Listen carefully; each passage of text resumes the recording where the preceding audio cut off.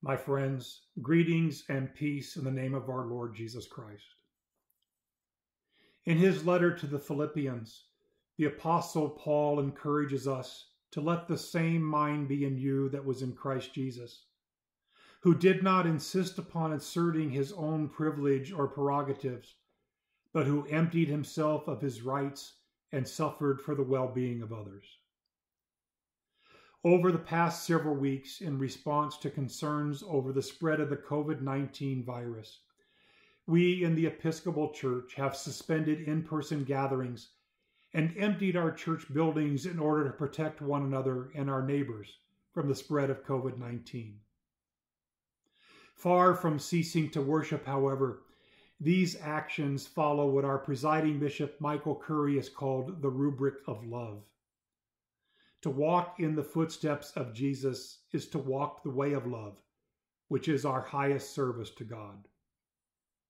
This lean season has taught us to love one another in deeper ways, as we have come to appreciate our family in Christ all the more. We are experimenting with new ways of gathering virtually for prayer and mutual encouragement. Many of us have become more intimately acquainted with the treasure trove of worship and devotion bound up in our Book of Common Prayer. The daily office is receiving renewed attention, and lay leadership is growing. Despite the limitations of this moment, the Holy Spirit of God continues to draw us together, binding us in love for one another around the rites and liturgies of our tradition. As a result, we continue to grow stronger in faith and more unified in resolve as we answer the call placed upon us by Jesus Christ. We are all eager to return to gathering in person.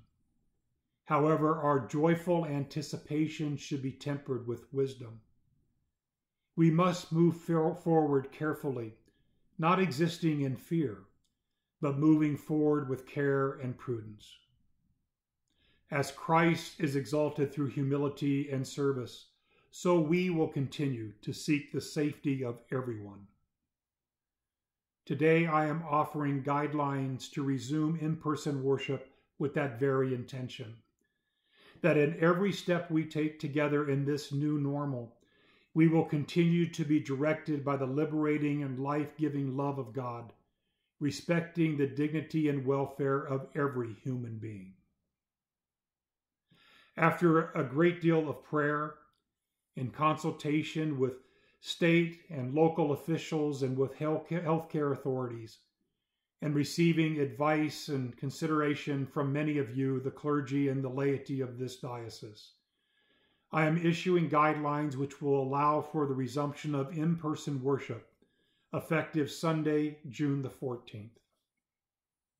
In the time between today and that day, I am encouraging congregations to prepare by acquiring the necessary supplies to address the required sanitizing protocols in the guidelines.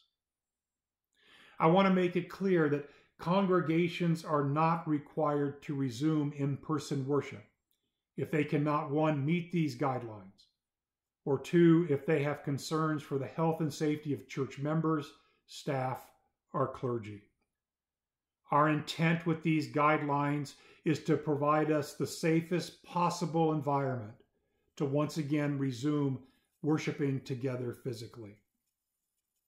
I want us also to be aware that these guidelines may be modified or worship once again may be suspended, depending on public health conditions or the guidance by health authorities or public officials.